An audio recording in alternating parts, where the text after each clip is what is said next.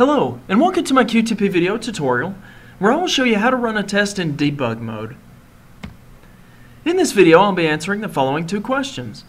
First, what does it mean to run a test in debug mode? And second, how do I do it?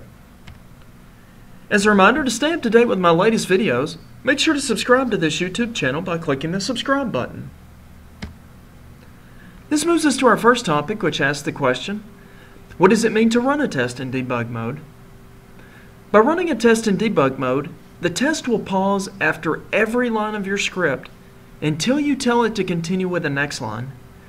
This is different than running in normal mode, for example, where when you're running your test in that mode, the script will continue to move line after line on its own without you having to tell QTP to move down to the next line over and over again. This moves us to the second topic, which asks the question, how do I do it?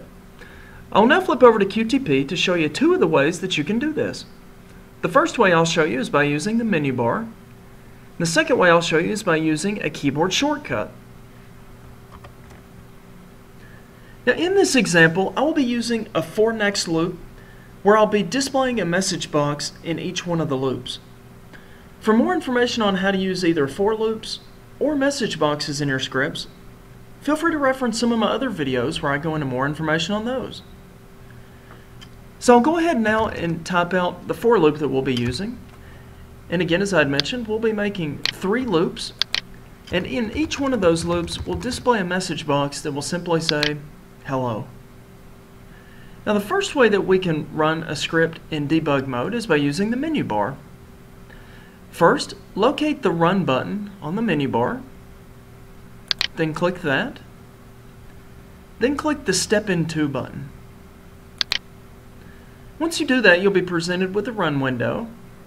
Once you see that, you can either click the Run button or hit the Enter key on your keyboard.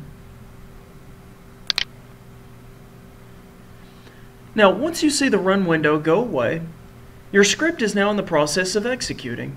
However, since we're running in debug mode, QTP is waiting for us to indicate to it that we want it to go ahead and execute the first line in the script. You can execute the first line in the script and all of the lines in the script in one of two ways. You can either use the menu bar or a keyboard shortcut. To use the menu bar while your script is running, you can again locate the Run button, click that, then locate the Step Into button. Then click that. And as you can see, the script now moved down from line 1 to line 2, which means that it has now executed line 1 of the script. Now, in addition to being able to use the menu bar, you can also use a keyboard shortcut. That keyboard shortcut is done by hitting the F11 key. So I'll go ahead and hit the F11 key now. Can see that once I've done that, we're now being shown the message box that we had coded on line 2, which is displaying hello. I'll now click through that. Now once I've done that, the script now moves down to line 3. So I again need to tell the script to move past line 3, which will then take us back up to line 1 for another loop through our for loop. Again, as before, you can either use the menu bar or the keyboard shortcut. So for the rest of this iteration, I will continue to use the keyboard shortcut. Alright, that was our second message box. Now our third message box.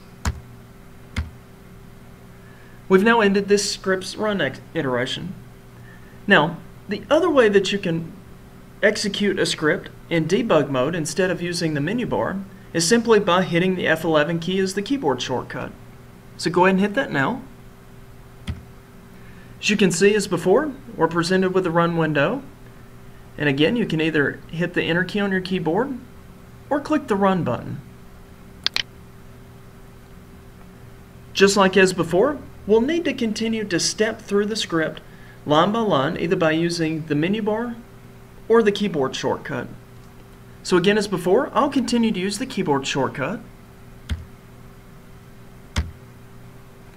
There's our message box. Hit it again to move from line 3 back up to line 1, which automatically moves us back down to line 2. then hit the F11 key again. It displays our message box, which is the code on line 2. I'll then click through that. Hit F11 again to loop through line 3. And again to execute the message box. Click through that. Then one more time, which will then end the script run. This now concludes our video where I've answered the following 2 questions. First, what does it mean to run a test in debug mode? And second, how do I do it? As a reminder, to stay up to date with my latest videos, make sure to subscribe to this YouTube channel by clicking the subscribe button. Thank you, and I hope that you have a great day.